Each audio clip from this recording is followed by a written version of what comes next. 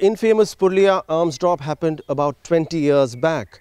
Still, the echoes of that extremely controversial operation, which clearly showed the loopholes in the Indian security establishment, are echoing clearly.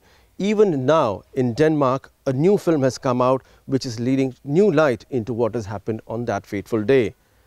Editor Vivek Narayan now joining us from Copenhagen for more on that.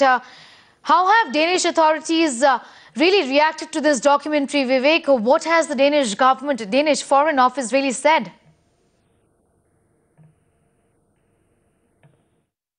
Yeah, precisely. The Danish Foreign Office has refused to come on camera on the issue, but to a query from me, they have replied back saying that the Danish Foreign Minister's Office does not agree with the contents of the film. They consider this documentary as a piece of fiction, and they think that this is intended at giving more sympathy to Niels Hauk, aka Kim Davey. So clearly they have distanced themselves from it, but is that enough that the government of Denmark has done? Have they done enough to make sure that he is extradited? Have they made sure their prosecutor's office works overtime and then challenges the verdict of the High Court to stop Niels Hauk from being sent to India? Will they challenge it in the Supreme Court of Denmark? These are questions that the government of Denmark has to answer. Vivek, have you seen the film? Do you find it to be one-sided?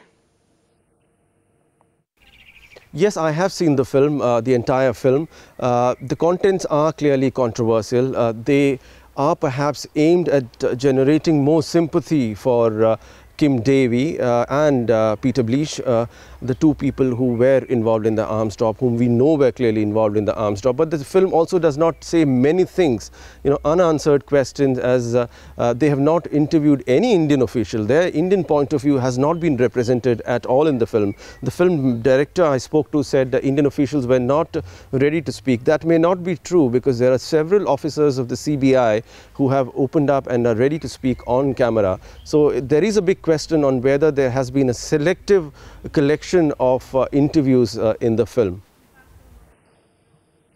Vivek, the key man, the mastermind, do we get to know more about him when the fresh details linked to this mystery are revealed tomorrow? I believe he is not referred to in the documentary.